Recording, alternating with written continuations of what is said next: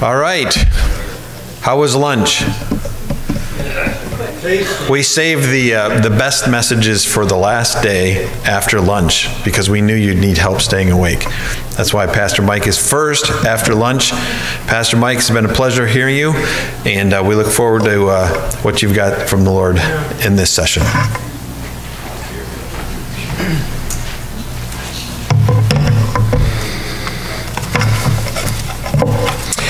Well, I just went and had lunch down at the recommended Tree Hugger restaurant, and I enjoyed some nice lettuce and tofu and other things, and I was walking out and somebody said, "Excuse me?" I said, "Yes." They said, "That was a good talk today." True. Crazy. If I ask you the question, are you a person of faith? I wonder what you would say. People ask that question, you're a person of faith? And if you said, yes, I'm a person of faith, if I ask you, well, why would you say that? I wonder what you would say. I would imagine you, like most people, would say, well, I'm a person of faith because I read the Bible. I go to conferences on Saturday in Cleveland. I stalk Pastor Mike at the Tree Hugger. I read my Bible, I evangelize, I have quiet time, I pray. But interestingly, that's not what a person of faith is. Are you a person of faith? Why, matter of fact, I am. By the grace of God, I believe in the Lord Jesus Christ, his death, burial, and resurrection for me. We hear the word faith and we translate it and conflate it into faithfulness. And faith has an object, and that object is the faithful Jesus, which leads to our faithfulness. That's true. But we are people of faith primarily, and then that will lead to faithfulness. If you come and visit me on my deathbed, what would be more important, to talk about faith in the object of Jesus or my faithfulness? You probably could come up to me and say, Mike, how's your prayer life here in the hospital? You know, I noticed the nurses come in and out. Have you been evangelizing them? Or could you say, Mike, are you still trusting in the promises of God? Mike, you know, God will never leave you nor forsake you. There is no condemnation for those who are in Christ Jesus. No one can snatch you out of the Father's hand. Which one would you rather hear? But see, very often we in evangelicalism, we think about faith and we forget that when you see faith in the Bible, most of the time it is faith in the object of the Lord Jesus Christ. I'm very concerned because this debate has translated into the Sola Fide debate. Justified by faith alone. Does that mean you're justified by faith in the Lord Jesus as your object of faith? Or does that mean you're justified by your own faithfulness? Because one is biblical / Protestant / Reformed, and the other one is Romish. So today we're going to talk about justification by faith alone. Sola Fide. I just got back from Germany, and you know, everywhere you go, you're thinking about Luther and Calvin and justification by faith alone and how it's attacked these days. And I want to teach the doctrine from Romans 4 and also give you some mental ammunition as you think through the issue. What is the difference between faith and faithfulness, and what is in fact sola fide? I think people think sola fide is very dangerous. Justification by faith alone is threatening. Why? Because if you are justified by faith alone, declared righteous by the work of another, then people think that leads to unholy living. It could lead to lawlessness. Paul knew it was a possibility in Romans chapter 5, verse 1. Therefore, since we have been justified by faith, we have peace with God through our Lord Jesus Christ. And the very next chapter, he anticipates a possible scenario. You shouldn't be lawless, but maybe you could be. You might interpret sola fide like that. And he says, what shall we say then? Are we to continue in sin that grace may abound? And how does he respond? By no means. How can we who died to sin still live in it? In evangelicalism, we have justification and sanctification, and they are starting to blend together. It's not sola fide, stop, full start, talk about a new category, sanctification. They're getting blended together. And once you start blending the works of man, my works are your works, into the category of justification, we're no longer talking about the right justification, because the only works that can be talked about in the category of justification must be Christ's work. I heard a story once, and I'll put my own spin on it. 29 years ago, I met this lady named Kim. And I wanted to accept her as my wife, but I gave her a cookbook. And I told her that if she could prove herself to be a good cook for 30 years, I might accept her.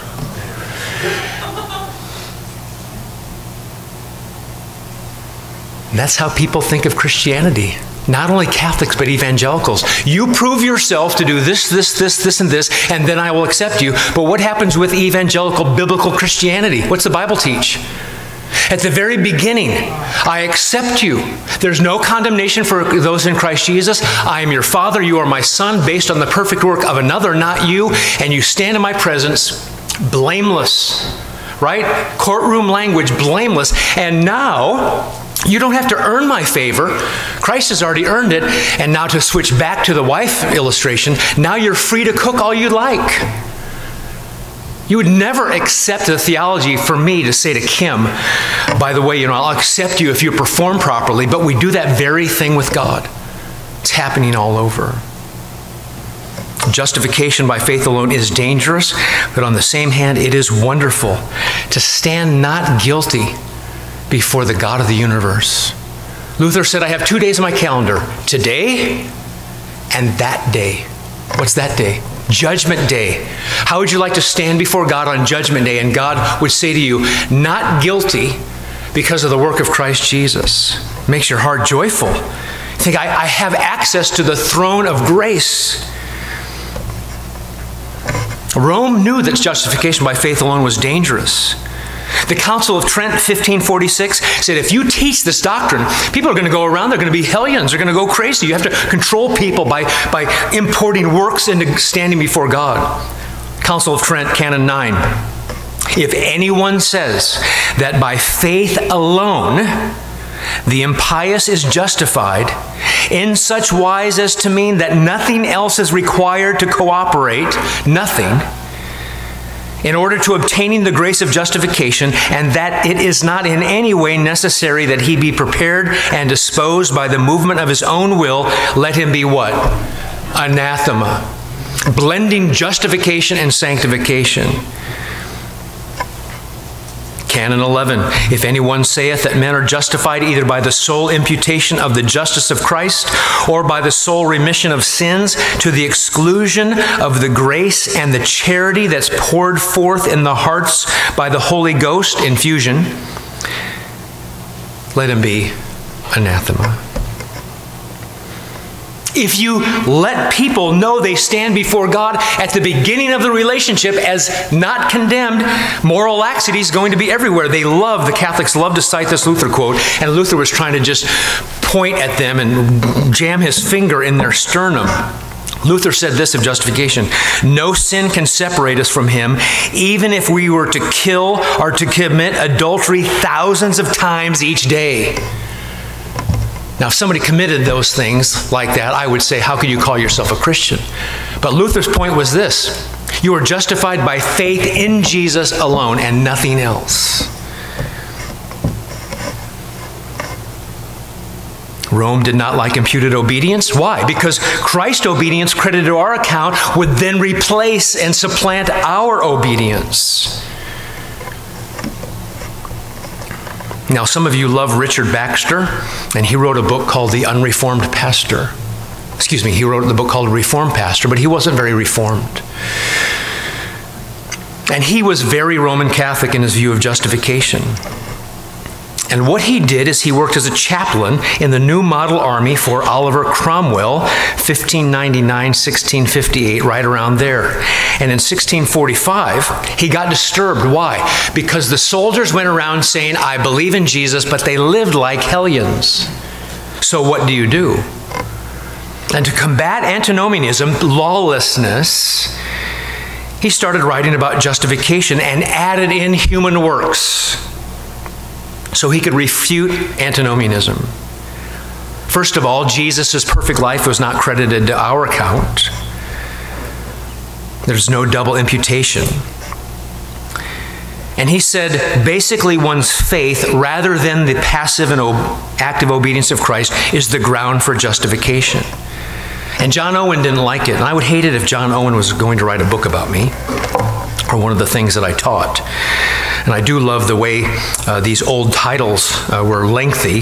Owen responded to Baxter's treatise with this book, The Doctrine of Justification by Faith Through the Imputation of the Righteousness of Christ, Explained, Confirmed, and Vindicated.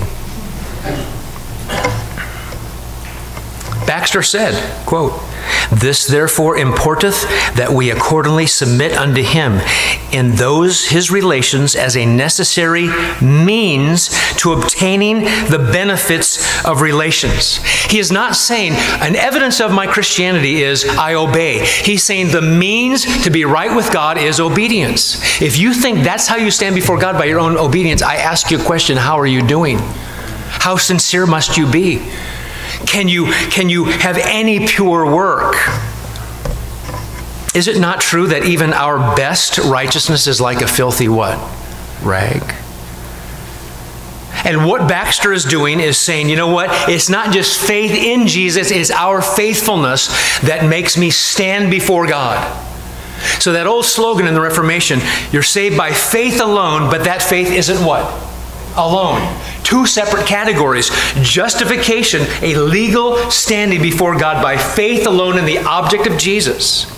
Then when it comes to sanctification, but a different category, not standing before God, but as a growth as a Christian, maturation as a Christian, now I will have a faith that's not alone. Baxter was becoming Roman Catholic. I also commend to you an article by Paul Helm, H-E-L-M, that basically shows 9 ways N.T. Wright is just like Richard Baxter. But why don't we take our Bibles and turn to Romans, and let's look at the book of Romans before we get into some of the modern writers that do the same thing. And I'll just tell you ahead of time, when I quote these people at the end of the sermon, you're going to be surprised. See what I'm trying to do? I'm trying to get you to stay awake. Don't fall asleep. I cannot believe I have the afternoon crowd last day after lunch. What did Spurgeon say? Get on fire for God and people will come and watch you burn. Right? Let's do that. So you turn to the book of Romans, and if I were teaching you at our home church, I'd say there's one book that summarizes all of the book of Romans, and that word is what? One word and only one word summarizes the entire book of Romans. Don't say Jesus. Righteousness. The righteousness from God. You are required to be, when you stand before the righteous, holy God, you need a righteousness to stand before Him. And Luther, when he thought about that, before he got saved, he knew God was holy and righteous, and he was going to be undone. God hated sin. Luther sinned. God hates me. How do I stand before God? His dream was not 401ks and special retirement funds and seeing his children grow up and have children. He thought, is there anything more important in this world? I'm going to die one day and stand before God. So he prayed, he confessed. I remember when I was a kid, grew up in the Lutheran church, and I was told if you die with any unconfessed sin while you're sleeping or any other time, you're going to go straight to hell. And I remember just laying there at night trying to think of all these things. He didn't understand righteousness that God has could be given to him through faith. And so he tried and tried and tried and tried. He said, years later, reflecting on his experience, I was indeed a pious monk and followed the rules of my order more strictly than I can express. I love this line. If ever a monk could obtain heaven by his monkish works, I should certainly have been entitled to it. Of all this, the friars that have known me, they can testify. If I had continued much longer, I should have carried my self-denials even to death by means of watchings, prayers, readings, and other labors. And he was in despair, and he had a man who was smart, and his name was Staupitz. And he said, I've got to stand before God on that horrible judgment day, and God's holy and I'm not. I need a mediator. And Luther started to find a mediator, so he thought, and her name was Mary. We fled from Christ as from the devil and ran to the Virgin Mary and Saint Barbara. Often I was horrified at the name of Jesus, Luther said, and when a thought about him on the cross struck me, it was like I'd been struck by lightning. When I heard his name mentioned, I would have rather have heard the name of the devil, for I believe that I must, by my good works, make Christ my gracious friend and thereby reconcile an angry God. And here's what Staupitz said. This is easy for you to remember if you're into history. I told the tour this in Germany. Staupitz said to Luther, "Stop it."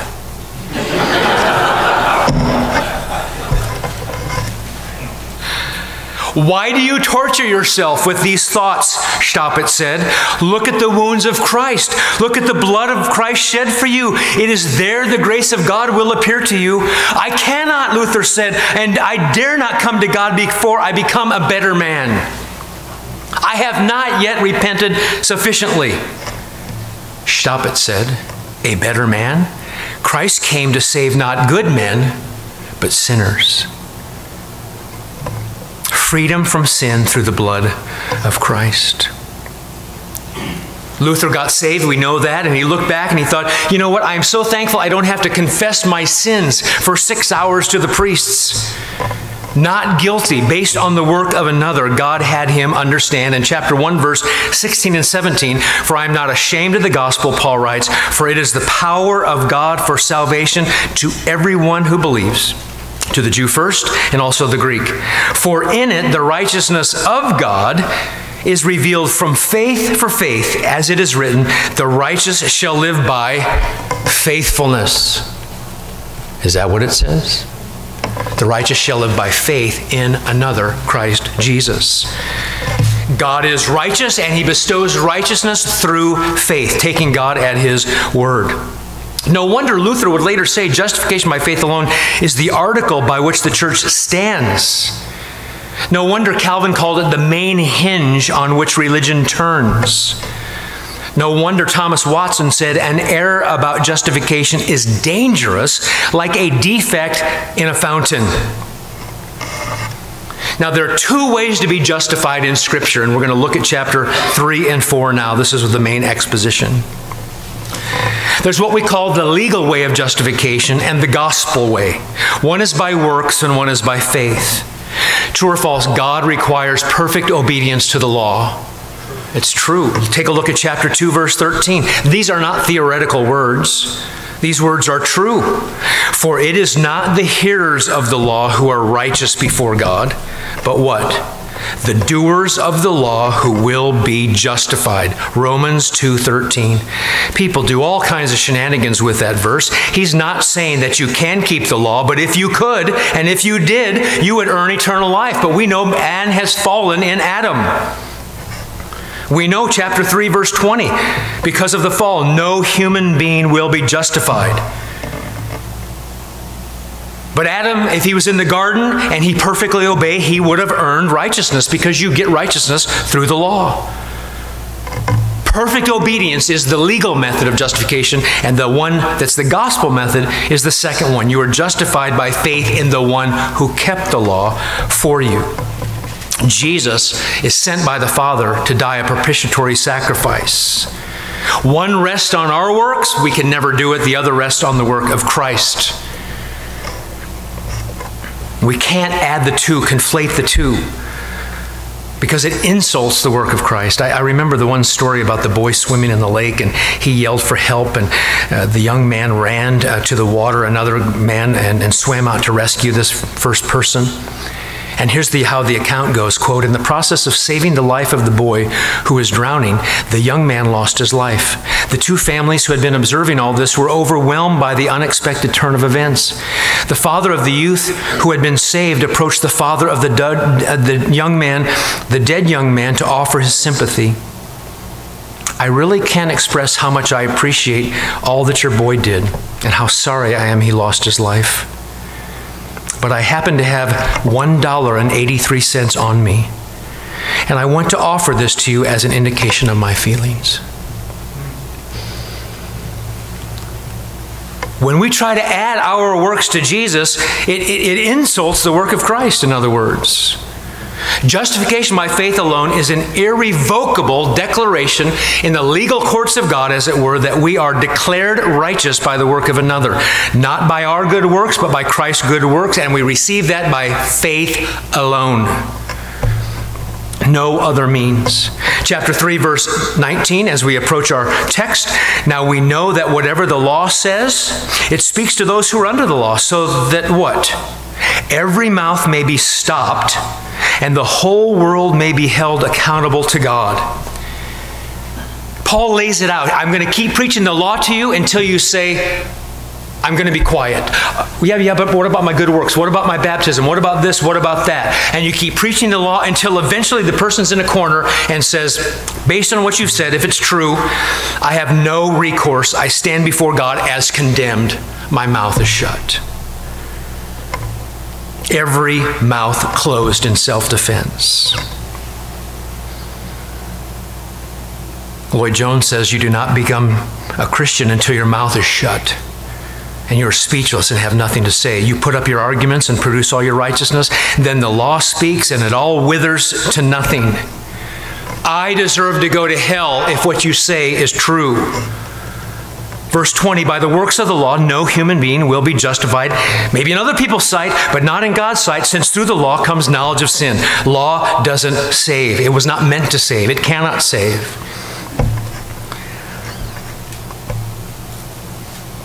And Paul describes this great justification in chapter 3. But before I go there, look at chapter 4, an illustration of justification by faith alone. Chapter 4, verse 1. And we're going to look at mainly verses 1 through 5 this afternoon.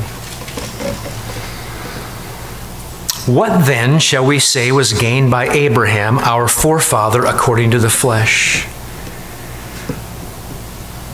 Okay, Paul, I can't get saved by the law. You've eliminated that. But you know what? Weren't those people in the Old Testament, weren't they saved by keeping the law? I might not be able to, but these Old Testament people like Abraham, he kept the law and therefore he was right in God's eyes. And so Paul's going to address that. And he knew the Jews especially loved David, loved Abraham, and he's going to talk about those two people right here.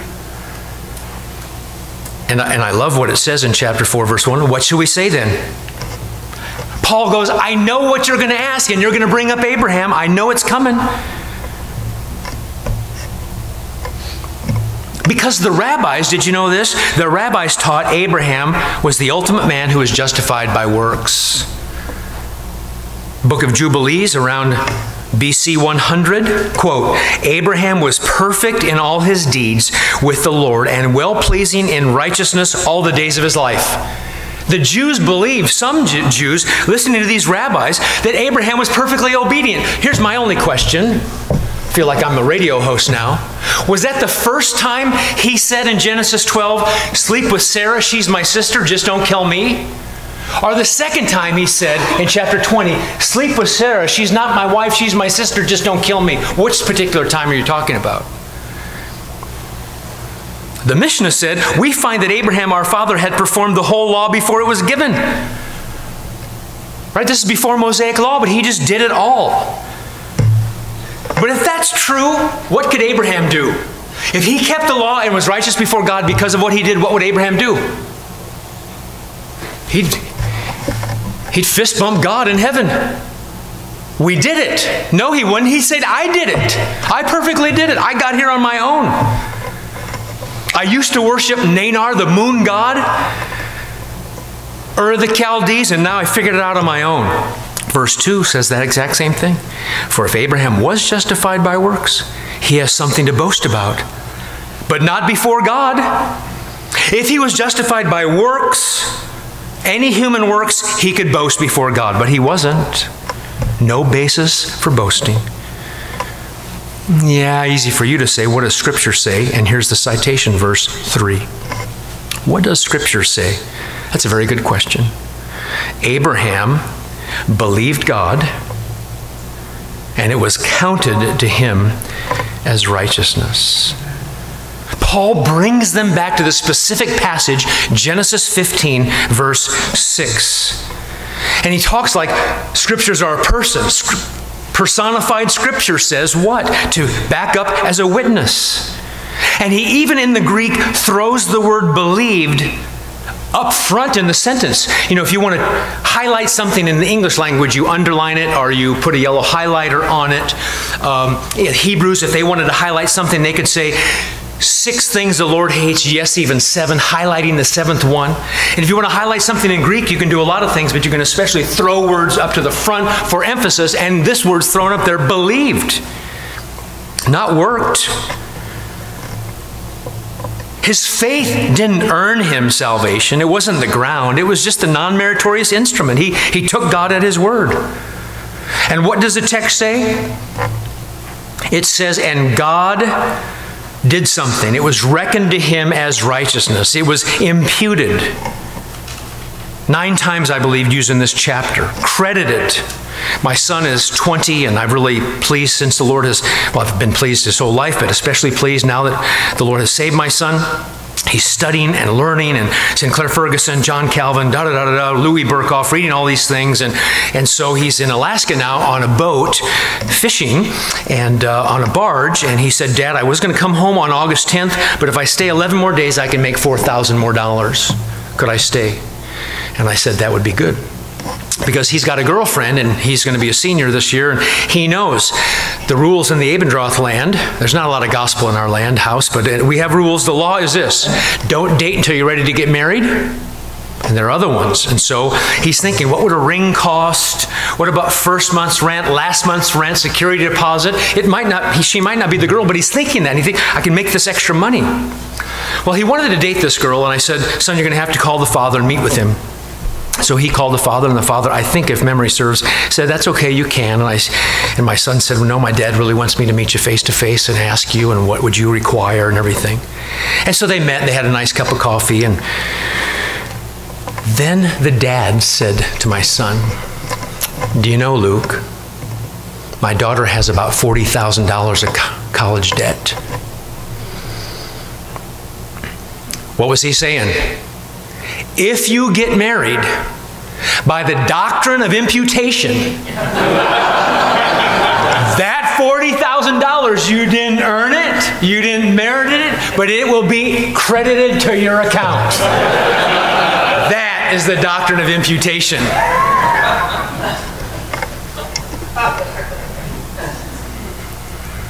Remember Philemon, the book of Philemon, if he has defrauded you and he owes you anything, Paul said, put that to my account. How is Abraham righteous in God's sight? Because God puts righteousness into the spiritual bank account by imputation, and therefore he stands before God. Verse 4, now to the one who works, his wages are not counted as a gift, but as his due. Present tense, the one who works, keeps working, always working. What happens? You get a paycheck. It's not a gift at the end of 2 weeks. I always think, you know what, if you could get to heaven by good works, it was awful of the Father to send the Son to be crucified on a cross. That's Galatians 2. And now we come to our verse 5, and to the one who does not work. See this whole work, faith, but believes in him who justifies the ungodly, his faith, and don't just think it's some kind of his own personal faith. Friends, everywhere you go, his faith in God, this is just shorthand for his faith in the Messiah, is counted as righteousness. There's a stark difference in contrast between work and faith. And God justifies ungodly people. What's ungodly? Well, here's who God is. He's merciful, gracious, kind, and holy. And everything that God is, we aren't. We're ungodly. We live like there's no God. And then God credits righteousness anyway based on the work of another. Don't think of faith apart from an object, Jesus. Don't think justification is because of faith. It's through faith or by faith. The Jews tried to get righteousness by doing, and he's saying it's believing. Christ, godly, we are ungodly. God justifies the ungodly. So now here's what I'd like to do. While I could, and you know what? I just will for just a quick second go to chapter 3, because everything stems from this. It says in chapter 3, verse 21, "But now apart from the law, the righteousness of God has been manifested, being witnessed by the law and prophets, even the righteousness of God through faith in Jesus Christ. For all those who believe, there's no distinction. For all have sinned and fall short of the glory of God, being justified as a gift by his grace through the redemption which is in Christ Jesus, whom God displayed publicly as a propitiation in his blood through faith." And the list goes on. Justification by faith alone, if you can remember, 3 components. 1, our sins credited to Jesus' account. Jesus' account. Our account receives Christ's righteousness by imputation, and it's confirmed by the resurrection. If you want to think of justification with 3 components, that's what we would say. So I talked about Baxter, I talked about N.T. Wright, I talked about Roman Catholicism and how they're bringing in some of our works into justification. I'm going to give you a quote here, and the person's going to surprise you, but I'll give you the quote first, because here's what's going to happen. You're going to hear the quote and go, "I would never believe that. I would never teach that." And I'm going to tell you who did, and then you're going to go, "Really?" And this is, I don't put these men into the category of an N.T. Wright, who I think is dangerous to Christianity. I don't put them in the category of Roman Catholicism and say they're apostate like Rome. But I'm just saying, for the sake of probably moral laxity and lordship issues and other things, let's put some of our works into the category of justification by faith alone. And they're just sneaking in. So there's a book entitled Faith Alone, and here's what the introduction says. The introduction says, the author says the book tackles one of the fundamental questions of our human condition. How can a person be right with God? And so a man is writing a foreword to a particular book, and then here's the answer from that man. The stunning Christian answer is Sola Fide, faith alone. How do you stand right before God? Sola Fide. So far, so good? Then this author says, but be sure you hear this carefully and precisely. He, the author, says right with God by faith alone, not attain heaven by faith alone. Did you hear what I just said? You're right with God by faith alone, but that won't get you to heaven, faith alone. There are other conditions for obtaining heaven, but no others for entering a right relationship to God. In fact, one must already be in a right relationship with God by faith alone in order to meet the other conditions. There are conditions besides faith in Christ to have justification by faith and attain heaven. I hope that rubs you the wrong way. I hope you say, is being declared righteous in God's eyes inadequate to obtain heaven? I hope you say, do I need more than Christ's righteousness to attain heaven? I hope you say, how transformed must my life be before I can stand before God and attain heaven? I hope you say, are we saved by faith alone? I hope you say, I'm not condemned in Christ, not condemned anymore because I'm in Christ, but then I need something more. I hope you say, does faith unite us to Christ, or does something else? I hope you say something like, once we're justified, we don't need to ask how a man can stay justified or become more justified. I hope you ask all those questions. Because if I just said John Piper said that, you wouldn't believe me. In a book called Faith Alone, written by Thomas Schreiner. Rick Phillips said, to see these works as efficacious with any sense of instrumentality requires us to have 2 doctrines of justification. One for the present, and if we have enough works, one for the future, in such a way that justification through faith alone is simply not conclusive. This is contrary to Paul's constant emphasis. There is now no condemnation for those in Christ Jesus. If you are justified today by faith alone in Christ, you will be justified when Jesus returns. You'll be justified on that last day. Well, it was the medieval church that began to think righteousness from God is progressive. Good works were a necessary means. If you say works are a means to keep my righteous standing before God, you're in error, you're in Rome. If you say, as an outgrowth, as an evidence, as fruit of my standing before God, I will have works, you're fine. Means, conditions must be jettisoned when we talk about our own human works. Evidence and fruit is fine. You have to keep good works away from justification and the instrumentality of faith alone. Luther, works are not taken into consideration when the question respects justification, but true faith will no more fail to produce them than the sun can cease to give life. That is true. They are inseparable, justification and sanctification, but they are distinct. And we should be very, very happy, even when we read Hebrews. What's that chapter 11? What's that about? The hall of what? Are you sure? Because the way we read Hebrews chapter 11, it's the hall of faithfulness. But it's the hall of faith. Doesn't he say in chapter 12, fix your hope and fix your eyes on this Jesus, the author and perfecter of our faith? We're thinking Noah did something. Noah was just as wicked as everybody else, and he found grace, sovereign grace in the eyes of the Lord. Moses and the rest of those men and women in Hebrews chapter 11, they were all thinking, the Messiah is going to come, and that's who I'm hoping in. They're not in there because they're faithful. Belgic Confession, Article 22. For it must necessarily follow that either all that is required for our salvation is not in Christ, or if all is in him, then he who has Christ by faith has his salvation entirely. There's a little confessions app I have on my phone. You should get it. And just for your edification, you should read the Belgic Confession. You might not agree with all of it, but 23 and 24, justification, sanctification, wonderful. The intercessory nature of Christ and how he prays for us, wonderful. Devotional. If I ask you the question, how much must you do to warrant your salvation and keep your final justification?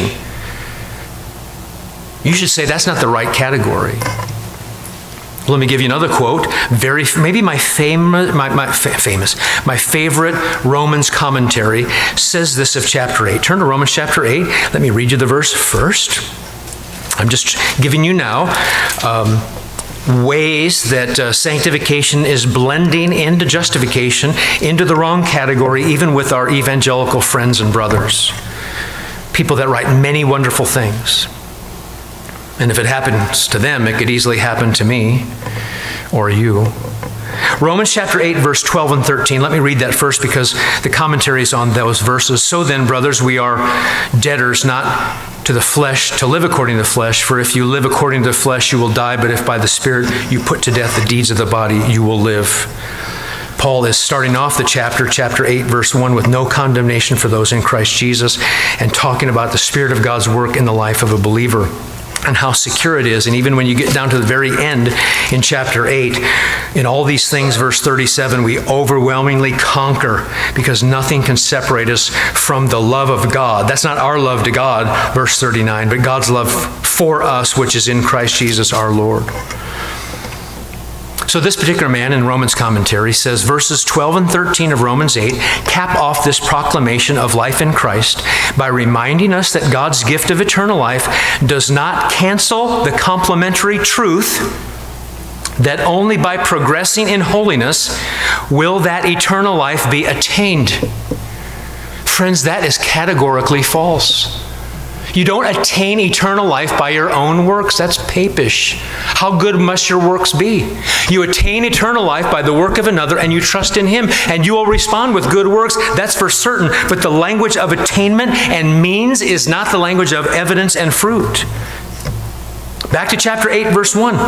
No condemnation. Never. Not an ounce of it. Not a million years. The opposite of justified. You are not condemned in any way, shape, or form. Past sins, no condemnation. Present sins, no condemnation. Future sins, no condemnation. The first word in the Greek is no. There's no condemnation for those who are in Christ Jesus as long as your life produces enough good works so you can be assured that God will save you. That's basically how Doug Moo has translated it. You're either justified by the imputation of Christ's righteousness, a righteousness that you don't have or deserve or is not good enough, or you're justified by Christ's righteousness and your own righteousness. Schreiner. Since the Reformation, many Protestant Christians have tended to overstate Paul's doctrine of justification. The consequence has been to exaggerate salvation's already aspects, with the effect that Paul's orientation on salvation, as not yet realized, has virtually collapsed. For Paul, justification remains fundamentally the eschatological day of judgment God will award eternal life to for those who persevere in good works.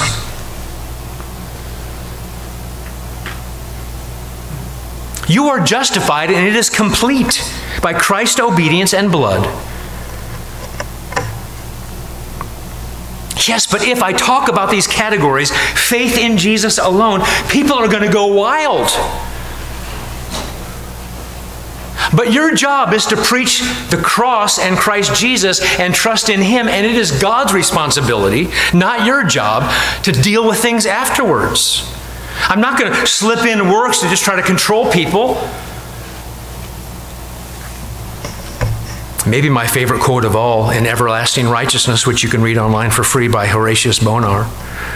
These expressions of the apostle have often been shrunk from, dreaded as dangerous, quoted with a guarding clause, or rather cited as seldom as possible, under the secret feelings that unless greatly diluted or properly qualified, they better not be cited at all. But why are these bold utterances there if they're perilous, if they're not meant to be fearlessly proclaimed now as were written 18 centuries ago? What did the Holy Spirit mean by the promulgation of such unguarded statements as some seem disposed to reckon them? Then I love it. It was not for nothing they were so boldly spoken. Timid words would not have served the purpose. The glorious gospel needed statements such as these to disentangle the great question of acceptance, to relieve troubled consciences and purge them from dead works, yet at the same time to give works their proper place.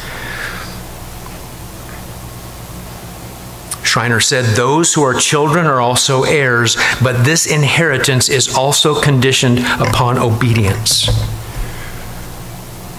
If what I'm saying is right, you're justified by Christ's work alone, justification, that cannot be true. Your inheritance is conditioned on your obedience. Friends, how are you doing? How have you prayed today? Have you evangelized today? Have you loved God with all your heart, soul, mind, and strength today? Could any of your works meet the work standards of God?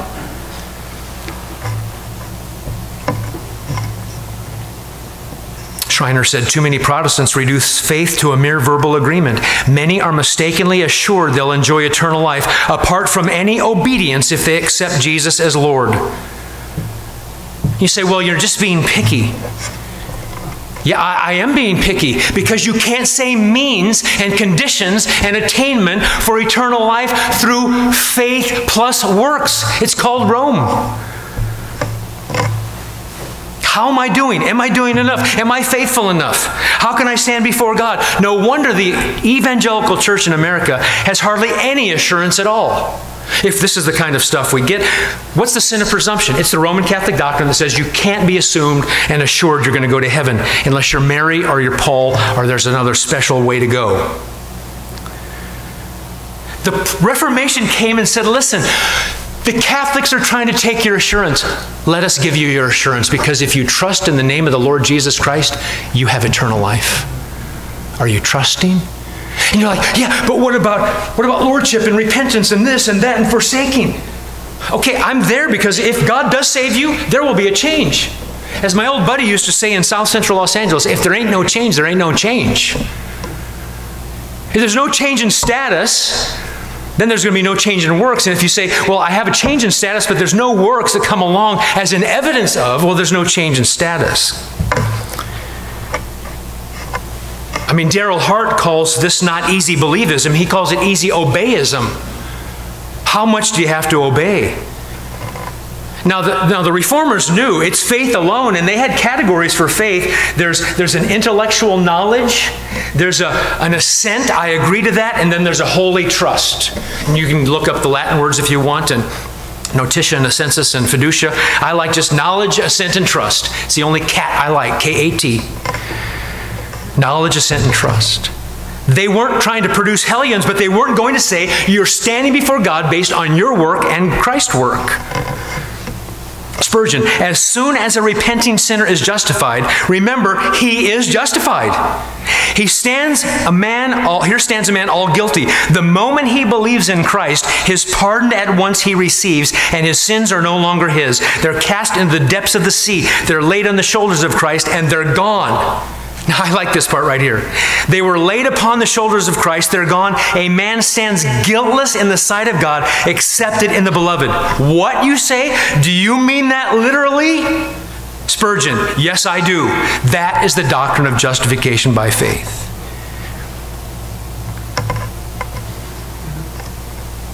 We give people assurance who are trusting in Jesus. Oh, yes, he's living with his girlfriend. I don't give him assurance. But if the person is trusting in Christ Jesus, if somebody says to me, I don't know if I'm saved or not, I begin to tell them about Jesus, and are you trusting in that Jesus?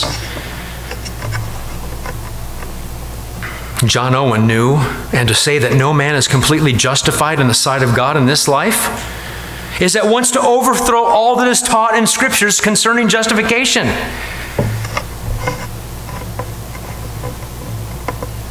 We're justified by faith alone in Christ's work, and now to keep my justification, I need evangelical obedience?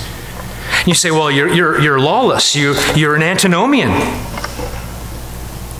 No, we just have a category for how you stand right with God, because sin has so tainted every aspect of our lives.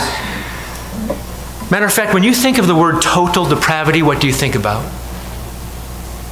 Well, you know, people aren't as bad as they could be. Hitler was even nice to his dog. Well, I guess before he killed him, he was nice, but then he killed him. Total depravity is this: whole depravity, W-H-O-L-E. Mind, soul, will, emotions, all depraved, affected by the fall. Can something like that, dead in trespass and sins, alienated, blind, contribute anything? No, it has to be all of God. And if you are justified, what should your response be? Belgic Confession 24. Far from making people cold toward living in a pious and holy way, this justifying faith, quite to the contrary, so works within them that apart from it, they will never do a thing out of love for God. It is impossible for this holy faith to be unfruitful in a human being. Justification by faith alone must not lead to sin. It should not lead to sin. It leads to a motivation for holiness. I stand before God accepted. I don't have to cook for 30 years and say, by the way, now can I be accepted? You say to yourself, my sins, though many, they've been forgiven. Because as Jesus said about that lady, she loved much, and he who is forgiven little loves little. I wonder if you preach the gospel. Do you preach sovereign grace in such a way where people say, by the way, if I do believe that, then I could just keep on sinning right afterwards because I'm standing right with God? Lloyd Jones says, if people don't ask that question, you haven't preached sovereign grace. This is a very good test of gospel preaching, the doctor said. If my preaching and presentation of the gospel of salvation does not expose it to that understanding or misunderstanding, then it's not the gospel. Let me show you what I mean. If a man preaches justification by works, no one would ever raise the question. No one would then say, shall we continue in sin that grace might abound? If you do preach works, no one would say to you, oh, by the way, can I just keep on doing things? There should be no fear for preaching justification by faith alone. We know that the Son of God has come and has given us understanding so that we may know him who is true. And we are in him who is true, in his Son, Jesus Christ. This is true God and eternal life. Our obedience is tainted by sin. It is an imperfect obedience. Furthermore, even our faith in Jesus, the Messiah, is tainted by some unbelief and fear and presumption. And then Paul goes on in chapter 4, verse 6. We don't have time. He uses David as an illustration as well, just as David also speaks of the blessing of the one to whom God counts righteousness apart from works. It's a parallel passage. It's another example. Blessed are those whose lawless deeds are forgiven and whose sins are covered. You say, well, you seem to be making a big deal about this.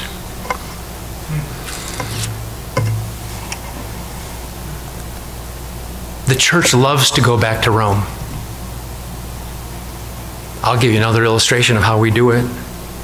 Every one of us would say, you know what? It's the scriptures plus tradition plus the magisterium. Rome doesn't believe in sola scriptura. They believe in prima scriptura. Scriptures at the top, then secondarily tradition, then down here magisterium. And we say as Protestants, we would never do that. We believe in sola scriptura. Well, you know what? Christians every day do the exact same thing.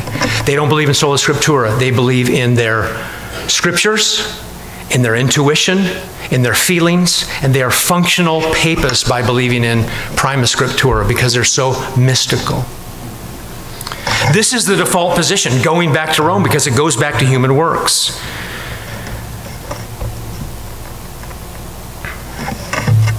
Unless you think that somehow your faith saves, I want you to be reminded that faith did not live a perfect life. Faith was not virgin born. Faith didn't die on a cross. Faith is a gift from God, and it means you're trusting in the work of another. Faith wasn't raised from the dead. And the great news, friends, is even a feeble faith, a weak faith, a handicapped faith, trusting in the real Jesus, stands uncondemned before that Jesus. You can just imagine, okay, it's Passover, and Daddy, you're going to have that little lamb. We've had that lamb live in the house for the last year, little fluffy, and now you've taught me that the wages of sin is death. Either God's going to kill us or he's going to kill that lamb, so I'm going to kill that lamb. Okay, everybody, let's have a good illustration. Put your hands on the lamb, and Daddy's going to slit the throat of that lamb. Well, how hard do I push? What happens if I don't put my hands in the right place? And if that dad was thinking rightly, he would say, none of that matters, kids. What matters is we're trusting in what God says. And God says, if you slay the lamb, you will be rescued. The focus is not how great our faith is. It's the object of our faith. Faith is in our Savior. You can have an imperfect faith, as one writer says, and connect you to the perfection of another as a sin bearer. This also should help people who think, I'm too sinful to come to the Lord. I'm too filthy to be cleansed. I can't do enough. And I would be remiss if I said not these words. Are you trusting in Jesus Christ and his life and death alone? Are you trusting in your baptism too? Your good works, your catechism, your confirmation? The only way to stand before God is on his terms. And his terms are, I have to see you through the lens of Christ's perfect work and his death for your sins and his resurrection. That's the only way God can see you. And this means if you're a Jew or a Gentile, you can still look to that very Savior. I was in South Africa, and I got a phone call, and the phone call was Mark at church, 52-year-old married man, no children. Oh, yes, he did have children, excuse me, is dying of cancer, and he might not make it. And so I called Mark and said, I'm here in South Africa teaching, and I won't be able to make it. I love you. Can I pray for you? And we had a good conversation. I make it back to Boston. I go visit Mark. He's still alive. I walked into the room, his wife slipped out. I walked in the room and I went over and I put my hand on his shoulder and I said, Mark, this is Pastor Mike. I wanted to say that I love you and I'm back from South Africa. You could just tell he didn't open his eyes, he didn't do anything except like I recognized that. And I said, Mark, you're ready to die because you're going to die. And he opened up his eyes. And I said, Mark, you're going to stand before God. Are you afraid? And he said, no. And then I don't know why I said this, but I said, Mark, shouldn't you be afraid? You're standing before God. He sees everything. He knows everything. You're certainly sinful. I was trying to promote a response, and I got the right response. With kind of a jerking moment, he said, no, I am trusting in Jesus, my sin bearer, and I'm not afraid to go to heaven. I just started crying. Weak faith?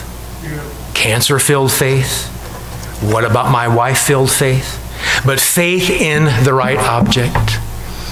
My hope is built on nothing less than my evangelical obedience. I met a guy, he said, I had a heart attack. I was laying there in the church. I started thinking of songs. And I didn't think of Shine, Jesus, Shine. He said, I thought my hope is built on nothing less than Jesus' blood and righteousness. That's how you stand acceptable in God's eyes. And the natural, real response will be sanctification and works, but don't confuse the two. Okay, that's how you maybe keep people up for the post-lunch talk. Thank you very much. Let me pray.